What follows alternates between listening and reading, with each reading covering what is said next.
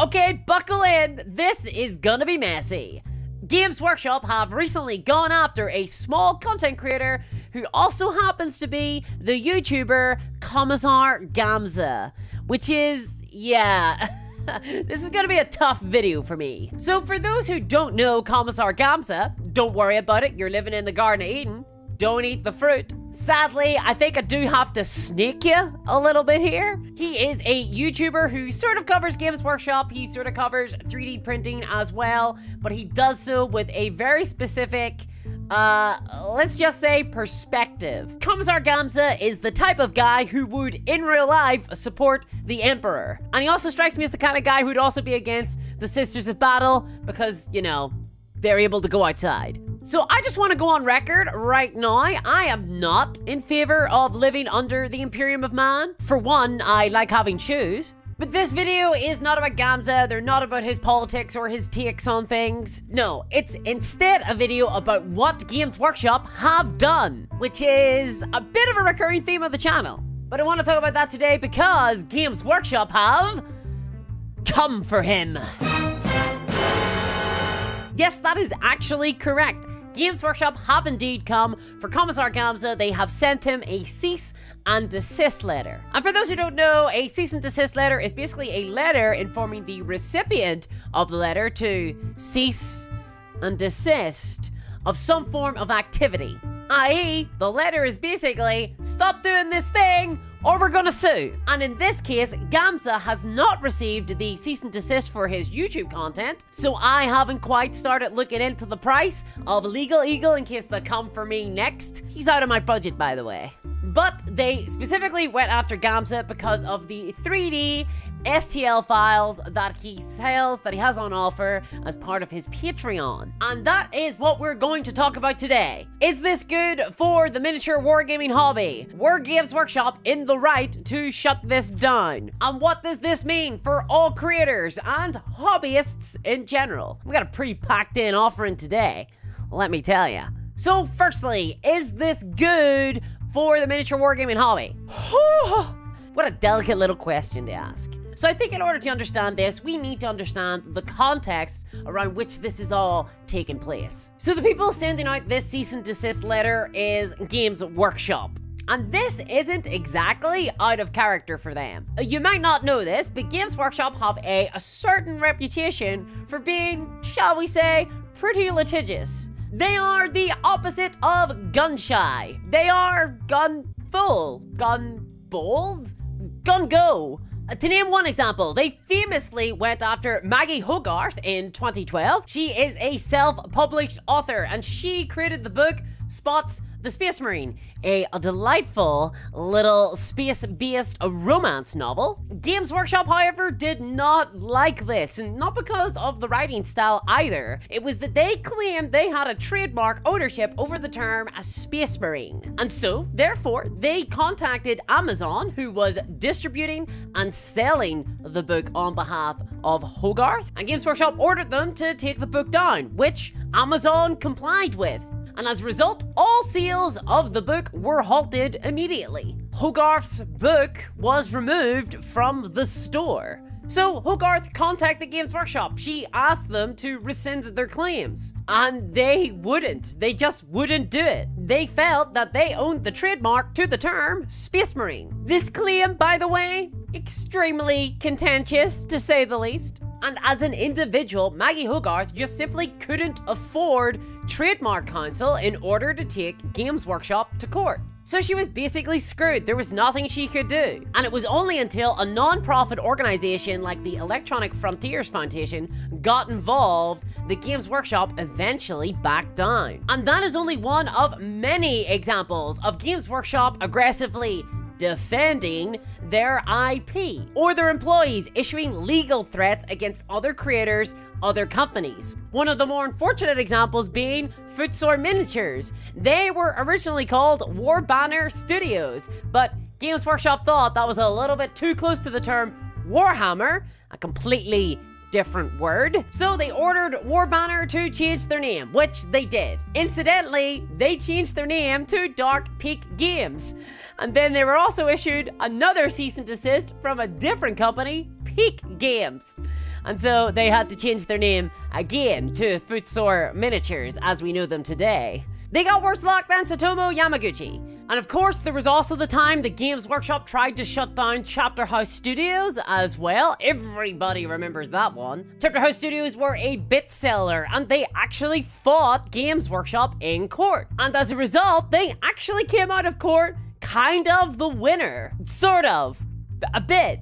It's pretty complicated. But ultimately, the case bankrupted them and they folded. And I'm not going to get into the Chapter House trial here. If you are interested in a full video going over that case, let me know in the comments below. Then, just this year, Games Workshop issued a manual claim on Midwinter Minis, a YouTube video reviewing the Warhammer Plus service. That copyright claim being for Warhammer Plus footage in the Warhammer Plus review, which is not a very strong claim, to be perfectly frank. Very easily covered by fair use. But Games Workshop did not rescind the claim until there was a furor online about it. And even then, they did so with barely even an apology. So, to say that Games Workshop have a little bit of a history with DMCAs, takedown notices, cease and desist letters, litigation in generally, it's a little bit of an understatement. Their readiness to use illegal threats and litigation to get what they want is well known in the industry. And so now, just this month, we have another creator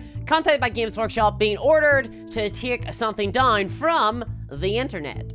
A tale as old as time. And because of the reasonable fear that Patreon will simply accept Games Workshop's versions of events, Gamza has taken down his 3D STL files from his Patreon in response. But an important point to note here is that none of this has actually been litigated. None of this has been a shootout in a courtroom. No judge has ordered this takedown.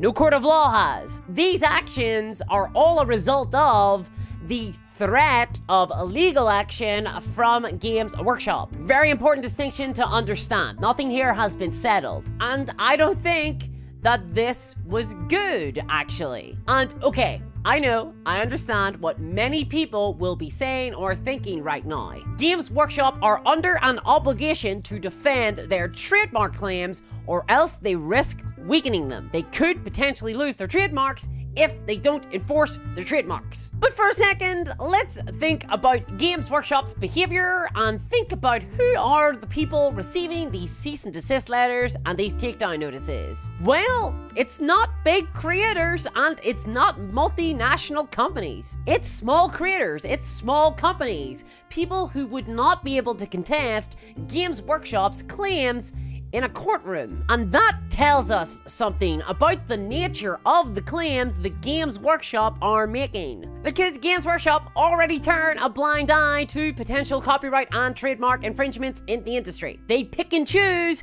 who they go after, who they bare their teeth to. They're not sending these letters to companies like Mantic Games or Ubisoft Blizzard. They're sending them to small businesses and individual creators. They're putting claims in with vendors like Amazon and Patreon, companies who will defer to them without much question. And so what does that tell us? Ugh. Well, it tells us that Games Workshop don't actually want to go to court and prove the substance of their claims. They just want others to be shut down. And this is a huge red flag to me, because this is a practice that is well known in the legal world. Games Workshop are engaging in what is known as trademark bullying. And this is a particular practice that bigger companies who are dominant in a specific industry can do to shut down competition that comes from smaller companies and creators. And how this works is that a company will spread their net as far and wide as possible, looking for the most remote, minor potential infringements, and then reach out to the vendors who host those products and get them to take them down, looking for the most minor or potential infringements on their trademarks and IP. And then they'll threaten litigation, they'll contact the vendors who are hosting these products, and they will get them taken off the market. And most small companies can't fight this. They can't do anything about this. They can't afford to hire trademark counsel. They can't afford to fight a protracted legal battle in a courtroom. Often, this would be financially ruinous to them, and whether they won in court or not would be irrelevant. By the end,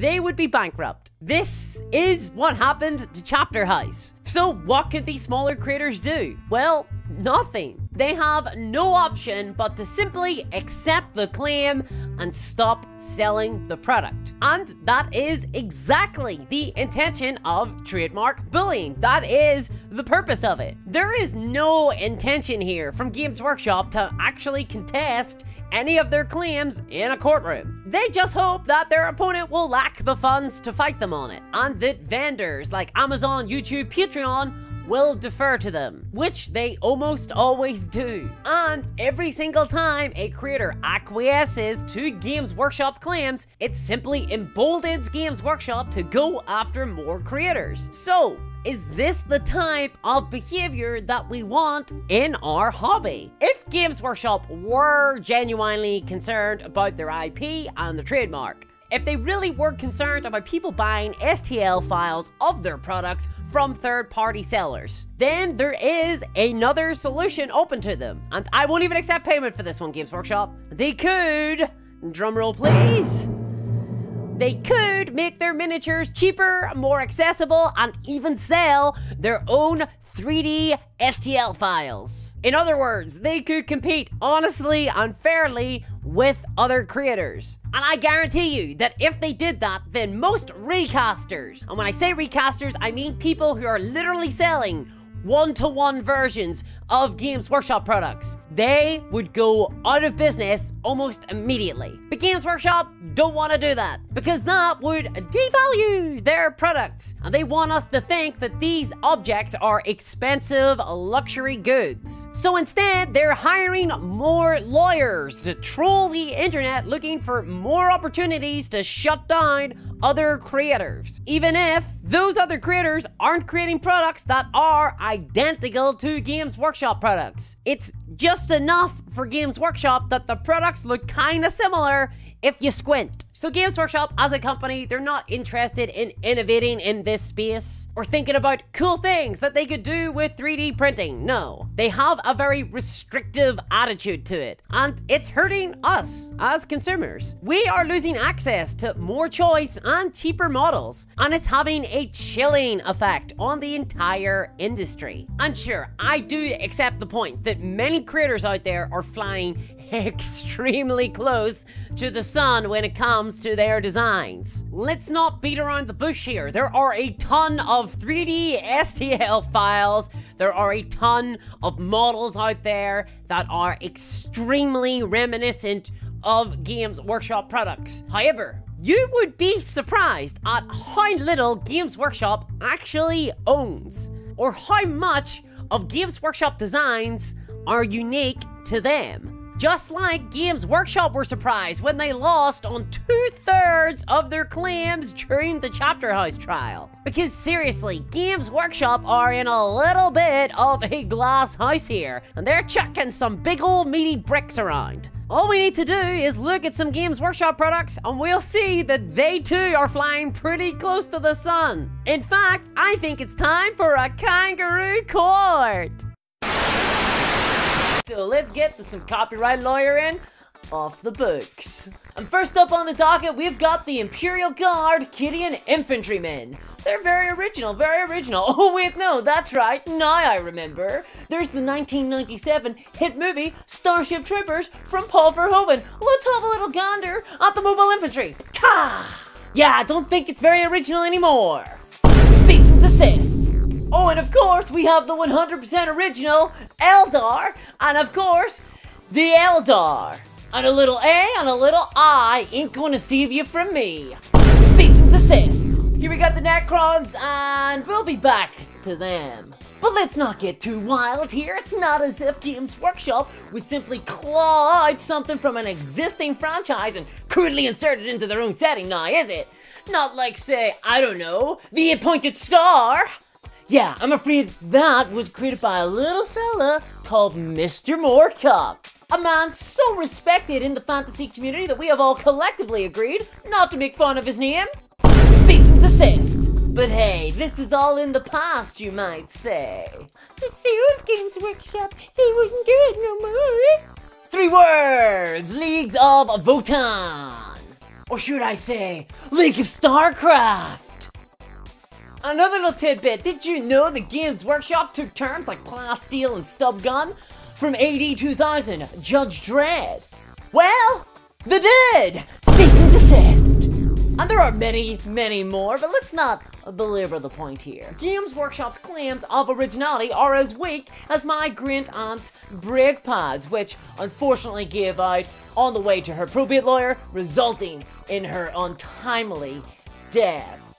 And yet, Games Workshop are throwing out legal notices as if these claims are as watertight as my inheritance of my great-aunt's 1976 Chevrolet Camaro. Something which was never disputed, even if she did threaten to write me out of the will on the day before her death. And so, ladies and gentlemen of the jury, I rest my case. Oh, that'll be my DUI case now. I hope those witnesses took my bribe. Alright. Thanks for your counsel, Rich Whiteman. No, thank you, Discourse. So, taking all that into consideration, can we truly say that all of Games Workshop's designs are wholly original either? And for the record, I think this is fine. I'm not criticizing Games Workshop for their designs. I think a lot of them look really cool. I love the setting of Warhammer. But I also think that a lot of the designs of smaller creators and smaller companies are really cool too, regardless of their inspiration. And I think that it is an inevitability of creative enterprise that you will be inspired by designs that came before you, and that we build atop previous iterations. Because let's be clear here, the models that are being claimed for by Games Workshop are not one-to-ones. These aren't recasts. They are, to my eye, original products that were obviously inspired by Games Workshop products. Just like Games Workshop products have been obviously inspired by products that came before them. And sure, that's my perspective. I don't think that these models would cause confusion amongst consumers in the marketplace. And you may disagree.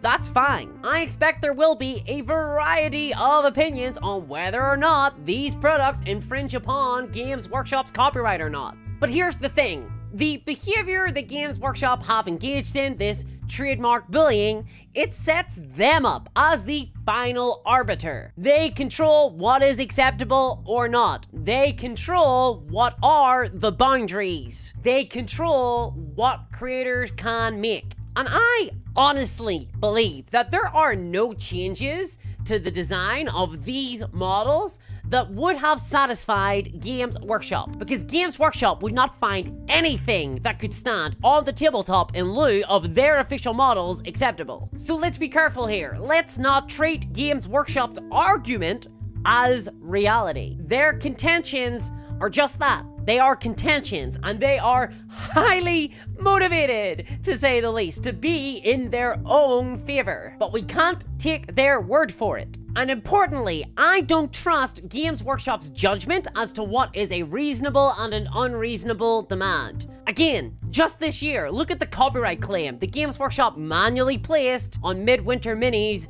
Warhammer Plus review. They manually placed this copyright claim on his review. This meant that they blocked his ad revenue, and they only rescinded their claim in the face of sustained vocal pressure from the hobby community. And when they backtracked, they erroneously stated that the claim had been automatic, something which was provably untrue. And I'm also not sure if they ever paid back the ad revenue that should have gone to Midwinter Minis. So Games Workshop do have a history of going far beyond what is reasonable, and that makes everybody else very nervous. There was a time when Games Workshop were claiming the trademark terms to words like fanatic, marauder, Tau, yes, the 19th letter in the Greek alphabet, or even Dark Angel. And these are obviously generic terms. And this is why we saw the great rebrand of Games Workshop naming convention in the mid-2010s. It was because the Chapter House trial shone a light on just how shaky a lot of their assertions truly are. And in preparation for this video, I looked up what they still claim the trademarks to. And it's absolutely wild! They think they own the rights to the terms Citadel, Space Marine, Inquisitor, White Dwarf. I mean, these are generic terms, and they would likely be easily contestable in court. It's absolute nonsense. You could even argue that the very term Warhammer is generic enough to refer to almost any miniature. But this has a massive impact on the rest of the industry. When these legal letters, when these DMCA takedowns start getting sent out by big companies like Games Workshop, it creates uncertainty amongst other creators, amongst other companies. And it has a chilling effect on other artists, on 3D artists, and it impacts on smaller miniature companies. It impacts on content creators. And it basically harms the entire hobby industry. Because as mentioned, most of them can't afford to fight these claims in a courtroom. And that chilling effect, where people are afraid to create things, where they are worried about accidentally stumbling into this massive minefield laid by Games Workshop, so they just don't create anything that could potentially even be adjacent to that. This is exactly what Games Workshop want when they throw out these frivolous and unprincipled threats. They want to prevent other creators from selling their products. And honestly, I think that Games Workshop should face consequences for this. So it doesn't matter what you think of Gamza. In principle, I am against this behavior from Games Workshop. I think it's bad for the miniature wargaming hobby to have a big, litigious company swinging its Warhammer about at any other competition. And this will increasingly become a problem as the 3D marketplace grows, because seemingly Games Workshop's intention to interact with the 3D market consists only as an enforcement agent. And we now know the Games Workshop are hiring more lawyers, they're hiring more enforcers. So this chilling effect, it's not going to go away, it's gonna get worse. And that really frightens me, because this is the future of this hobby. And if you find this interesting, why not check out my analysis of that time the Games Workshop kicked Miniac out of Warhammer World for leaking a model here. And if you find this content interesting, if you want to support the work that I do here fighting for consumers in the miniature wargaming hobby, why not check out my Patreon at patreon.com/discoursminiatures. And a huge thanks to Steven Jackson, Sonic Bread, and Beauregard Equipment. Thank you so much, guys. And a huge, huge thank you to all my patrons. I'll catch you next time. Bye-bye!